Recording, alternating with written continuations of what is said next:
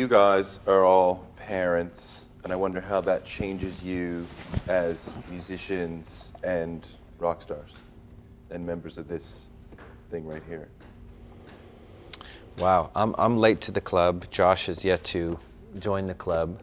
These guys have been at it for a good long time, and it seems to have served them very well. But you have a girl? A little boy. A boy? Who's often mistaken for a girl because his hair is real long. And he's wearing an awesome Grinder Man shirt today. And how old is he? He's coming up on 4.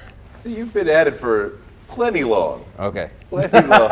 You're fully in the club. Oh, I'm in the club. I love the club. But it had, yeah. Good God, it's a beautiful club. Yeah. Who knew? Yeah. You can't know until you go. Yeah. It's wild. Yeah. Like I watched him do it 20-some years ago. I was like, what's he doing there? What's that all about? It's great. Yeah? Yeah. Yeah?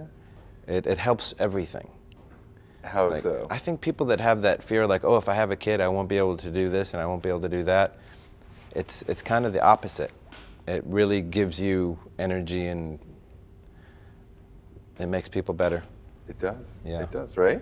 I love being a father and wanted to be a father long before I had any business being a father. And one could argue easily that I had no business being a father when I became a father at 25, But I just love it, I love that kind of love I had never experienced before, that kind of like unconditional, do anything for a person love.